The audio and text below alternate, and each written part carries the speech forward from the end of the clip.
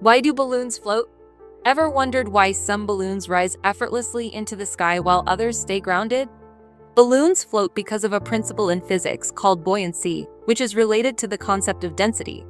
When you inflate a balloon with a gas that is lighter than the surrounding air, such as helium or hydrogen, the balloon becomes less dense than the air around it. Density is the measure of how much mass is packed into a given volume. So if an object has lower density than the air around it, it will float.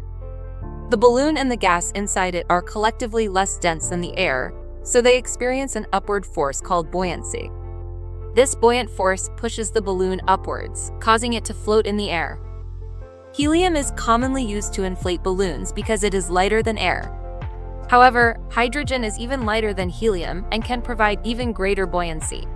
However, hydrogen is highly flammable, so it is not commonly used for safety reasons.